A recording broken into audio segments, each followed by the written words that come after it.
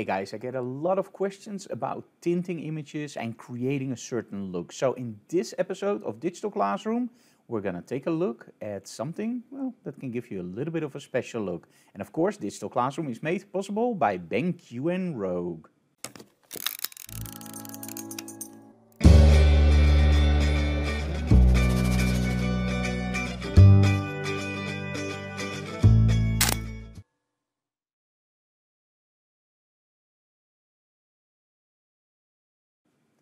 Okay, so I don't want to make it too long. I'm just going to show you a little trick where you can create some cool effects in your image. Now, here we have the image, and let's create a layer on top of this image. Let's do a new layer, and let's paint this black. And there we go.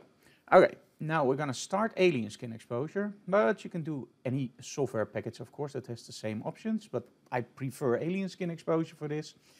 And what I'm going to do is I'm going to create a lighting effect. So in this case, let's just stick with this one. Let's play a little bit with the zoom. There we go. Okay. Let's play with the opacity. Maybe make it a little bit less. Okay. Press apply. Now I've set it up that it creates a new layer on top of the original layer. So we have to remove this layer.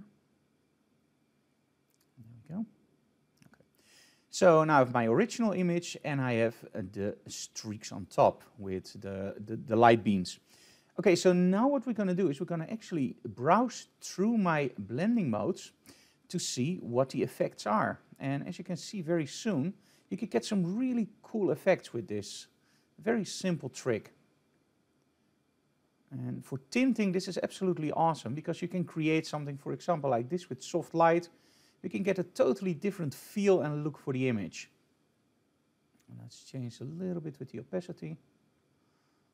And there you go. Now the cool thing is, because it's on top of the other layer, you can actually also change with adjustments and go to hue and saturation. You can also change the color of this mode. So, for example, go a little bit more to the reddish or to the blues. You have to play a little bit with this, but you see the effect, right? Maybe add a little bit of lightness or take the lightness away. And this is a really cool trick to create some effects in your image that are not standard. And it goes really, really fast. So that's our tip for today. I hope you enjoyed it. If you like what we do, please subscribe to our channel, leave comments below, and of course, smash that like button. See you again next time. Oh, and by the way, if you have any questions for videos you want to see in the future, just let me know in the comments below. And if you really like what we do, check out our Patreon, because that actually makes all our work possible. Hey guys, see you again next time. Bye bye.